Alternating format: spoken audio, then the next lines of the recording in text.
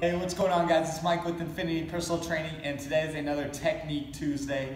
Today I'm going to be going over the reverse crunch. This is a great way to strengthen our abs, especially those lower abs, and this is a great way to get into those abs without stressing that low back. That's why I want to make sure you're doing it right so we don't stress that low back and we get all the great benefits from this exercise. So starting out in that reverse crunch, we're going to need something to anchor us down, whether you're using like a pole or a heavier dumbbell or even like a medicine ball. You're going to put that just behind your head.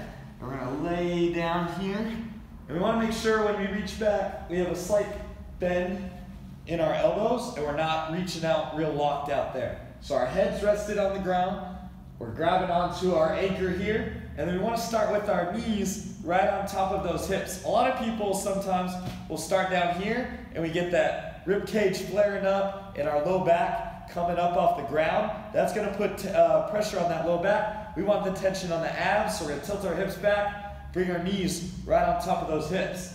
Then from here, I'm going to drive my knees into my elbows, keeping my low back in the ground, crunch, and then nice and in control, I'm rolling my spine along the ground and not just letting it go out and keeping that curve in my back in the air there. So, starting point, remember, knees right on the hips. Our hips are tilted back, so our low back's in the ground. We want to go nice and in control, not trying to rush this.